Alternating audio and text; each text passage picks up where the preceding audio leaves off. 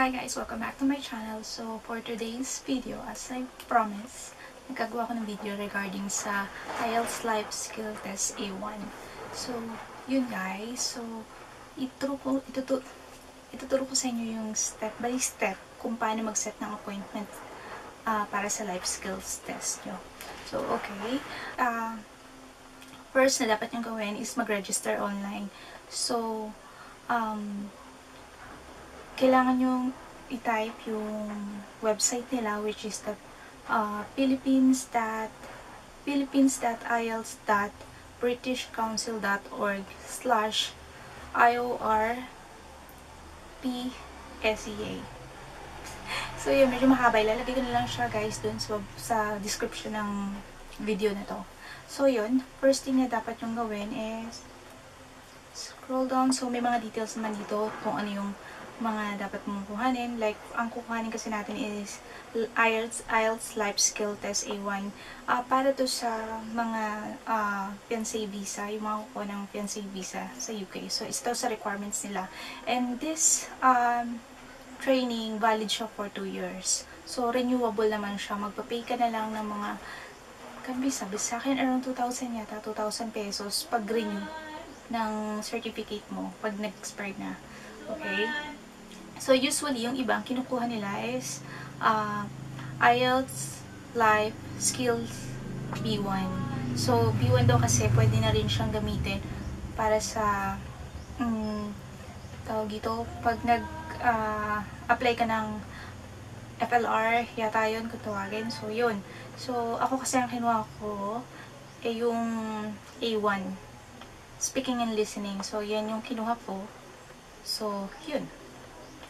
So, once na nandito ka na sa website na to, scroll down mo lang. And then, meron ditong question na, are you applying for IELTS for UK visas and immigration? Okay. So, ang sasagot natin is itong yes.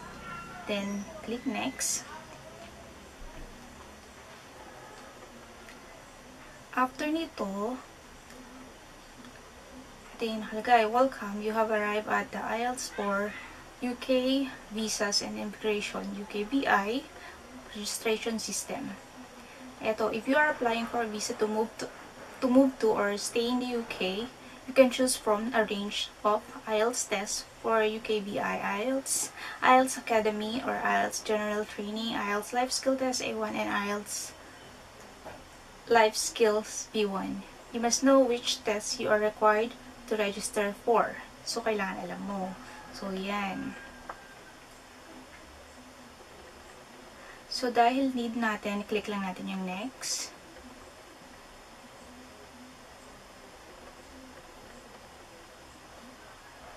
Loading, bagay yata internet ko.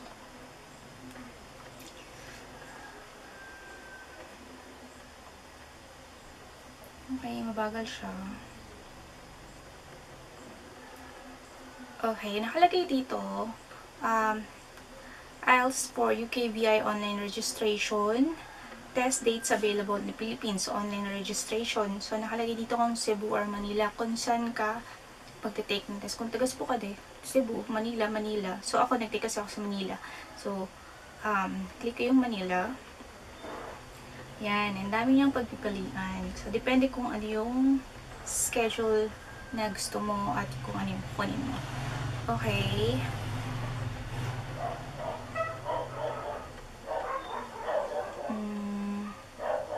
Dahil hindi tayo dyan. Ito kasi muna na to, IELTS for UKVI, academic siya. So, hindi tayo dyan. And next naman tong kulay pink, general training. So, hindi rin tayo dyan. Ito tayo sa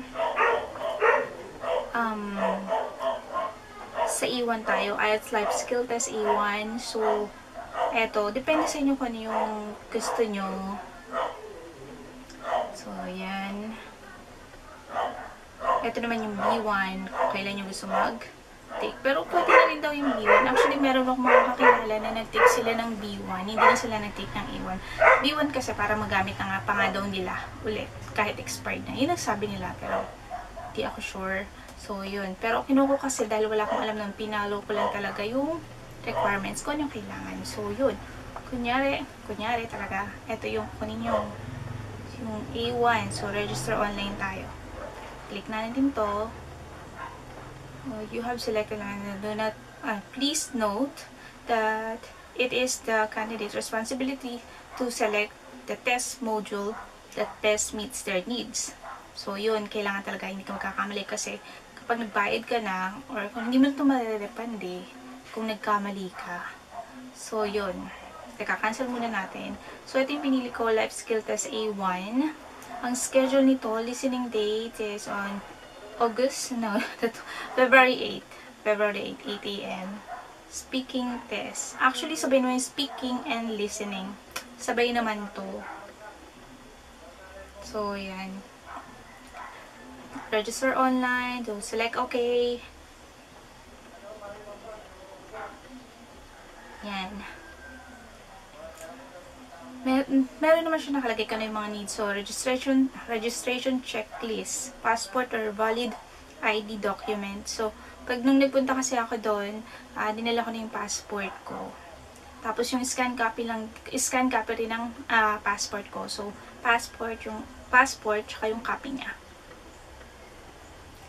Tapos, a valid Visa card or Mastercard for online payment. Dapat ready mo na siya. Kasi itong, actually, it takes lang nito, itong pag-register natin online, it will take only 30 minutes. Kasama na yung payment mo. So, dapat mabilis ka. Pero dapat okay. Dapat tama yung details mo. So, yan. Price niya is 10,415 pesos. So, first come, first serve daw. Incomplete application will not be processed. So, yun. Actually, itong gagawin ko, hindi ko to itutuloy kasi tapos na nga ako. I-guide ko lang kayo kung paano nyo gagawin. So, yun. May mga notes naman dito, basahin na lang din. So, ayan. So, check nyo lang to. I do not need any special arrangement for the test. Depende sa'yo kung kailangan mo ba. Kung kailangan mo, huwag mo i-check. Kung under 18 years old ka, check mo yun. So, yan. Kailangan pala to. Ay, hindi. Sorry. Hindi. I understand that personal data collected during bakit check ko dito? Okay, yan. So, yan. So, click ko lang yung next. Send. Next, so yan.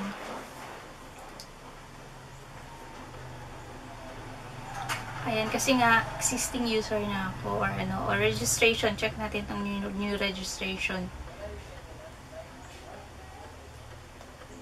Kasi meron na kasi ako eh.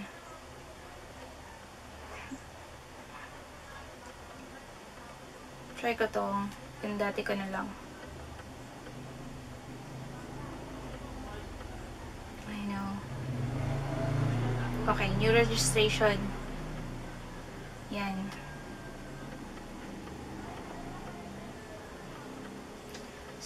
Ay, meron na talaga kasi. Ay, hindi. Ito, yan. New registration. Yan. Kailangan ito. Ito yung details. Exam. Nakalagay dito. Ano ba ito? It is your responsibility to ensure that all the details entered below are accurate and match those on the ID documents you will use on the test. So, kailangan talaga pati number. Okay, yun tama siya. So, yun. Makikita nyo may timing talaga. May time talaga. Yan, kung ilang minuto. So, 25 minutes lang tayo almost. So, 26 minutes. So, yan. Exam module, life skill test A1. Exam session code. Yan yun. Listening test date. Yan yung date na pinili natin. Speaking test. Yan, module A1. Yan. So, title. Syempre, Miss. Yan. Or MS. Depende sa inyo kung Mrs. na kayo. First name, okay. Hindi ko lalagay yung pangalan ko. So, ano lang, sige, Michiko. Okay, family name. So, apelido mo. So, meron nga palang note dito. Please indicate your middle name if stated on your ID. On your valid ID. Along with the first name. So, dito nyo sa ilagay. Yan. Yan.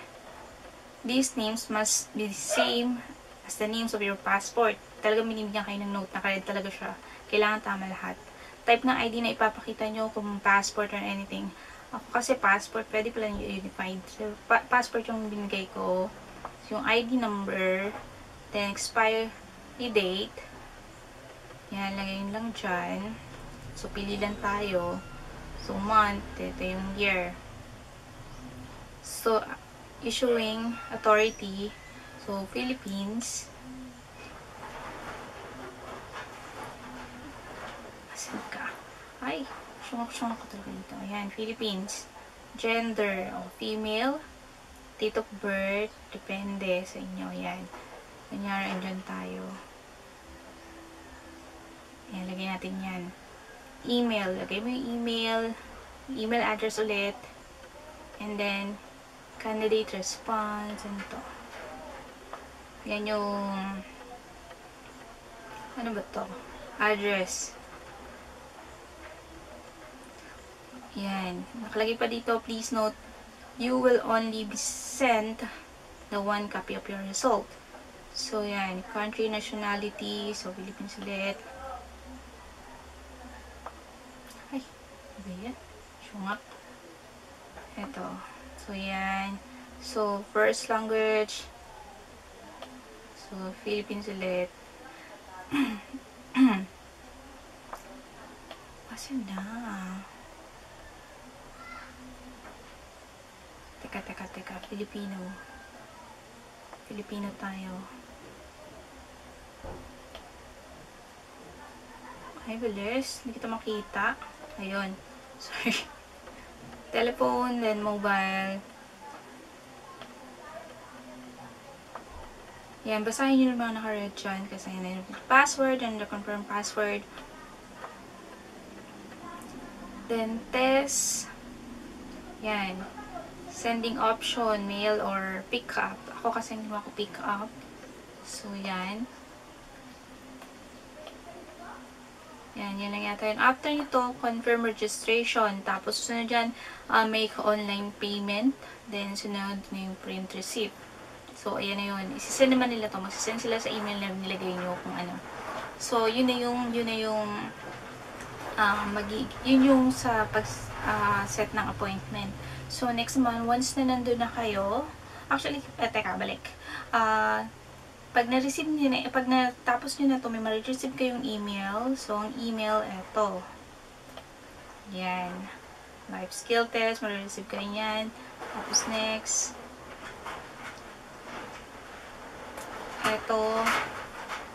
Ito yung yata yung kinonfirm na nila yung, yung date, kung kailan. So, yan. So, sa Ortigas ako dahil nga sa Manila. Actually, pag sa Manila, sa Crown Plaza lang yan eh. Sa Ortigas. Ay, Ortigas or Quezon City. O, Ortigas nga, ayan. Yan.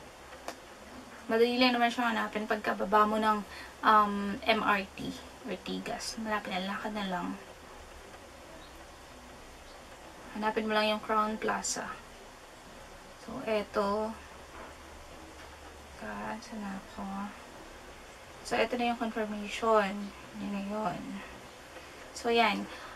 Ayan yung online applications. Once na nandun na kayo sa test. Nandun na kayo sa test, ang first step, punta kayo dun sa reception.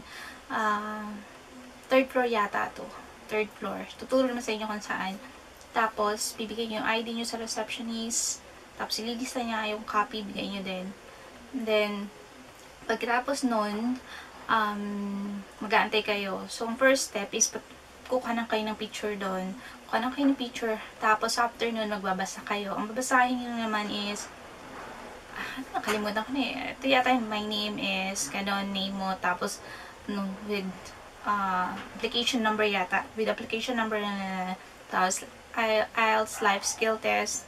Tapos yung date. Tapos yun. 1 minute kayong ulit-ulit ang basahin yun. Yun. Hanggang sa maging okay. Kasi nire-record nila yun. So, after nun, pipila ka na para sa para sa tawag dito, doon naman sa listening, kasi yung speaking ganun lang yung speaking, madali lang siya.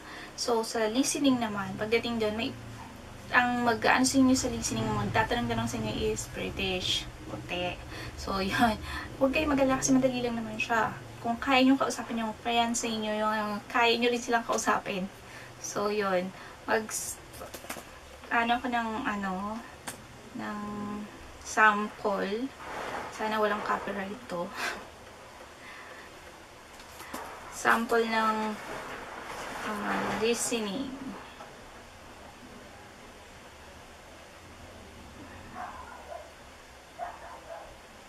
Yeah. So, ayun. Ito, ipaparinig ko sa inyo yung sample ng para sa listening test nyo.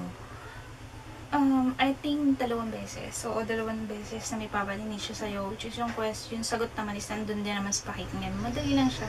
Kasi, kayang-kaya nga ito ng bata. So, yun. Paparinig ko lang sa inyo. Hello, my name is Sultan. As testing here on speaking and listening test. Narinig nyo ba? So, what's your name? Where are you from? Yan, tatanong niyo kung ano yung name mo. Kung saan ka nang galing, kung saan sa Pilipinas, mga ganon. Tapos mag-describe ka lang. Kailangan lang continuous yung pagsasalita mo. Hindi ko alam kung naririnig nyo ba. Pamihina kasi. Yun, kailangan maboka ka para tuloy-tuloy pa. Hanggang siya na lang magpatigas. Pero saglit lang naman yun. Bibigyan ka niya dito ng papel at lapis. So, parang pwede ka mag-note. Yun. Para kung ano sa tingin mo dapat tandaan, susulat mo na lang. Para nag-question na siya, nagtanong na siya. Ayun. Alam mo na yung sagot. Pero actually, sinasabi niya yung tanong muna. Tapos, sasabihin niya sa'yo yung tanong. Tapos, tsaka kanya ipaparinig sa'yo yung sa listening na, yung voice, recording na yan. So, yun. So, madali lang siya. Ganun lang siya kadali. Mga 2 sets na gano'n.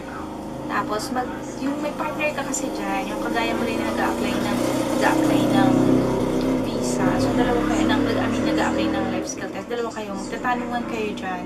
So, bibigyan niya kayo yung nagko-question sa inyo. I mean, yung British. Parang pwede describe to. Yung basta yung nag-test sa inyo, bibigyan niya kayo ng question para sa isa't isa. Yung tatanong sa kanya, gano'n. Tapos kung ano yung dapat yung pag-usapan, gano'n.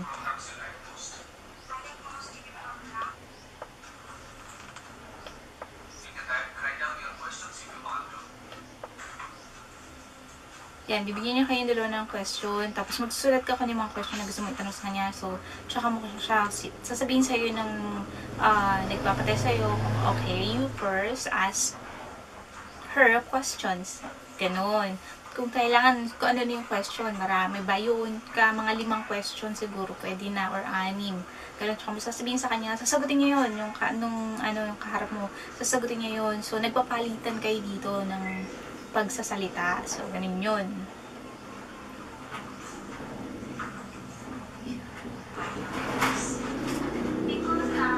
Yan. Ayun. So, pasensya na kayo sa tricycle. Masyado siyang hina.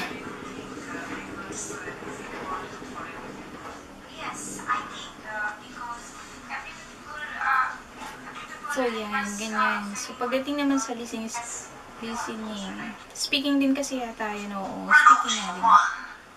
Yan. I want to go to Littlegate this weekend. My cousin lives there, and there are shops, a cinema, and great restaurants. It's easy to get there.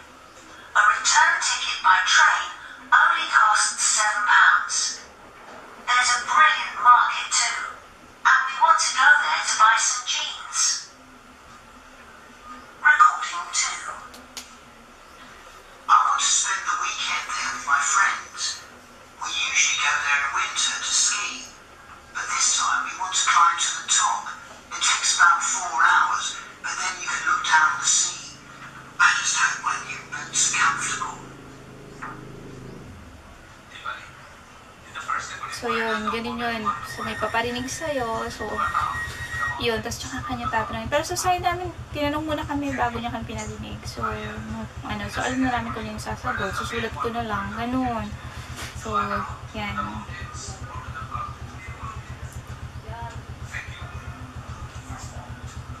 Two sets to. So, ayun guys, after nyo mag-take ng exam, kukuha nyo yung result after a week. Yata yung nangyari sa akin, after a week or 2 weeks. So, yun. Kukunin nyo siya sa ibang office nila, sa pinaka-main office nila.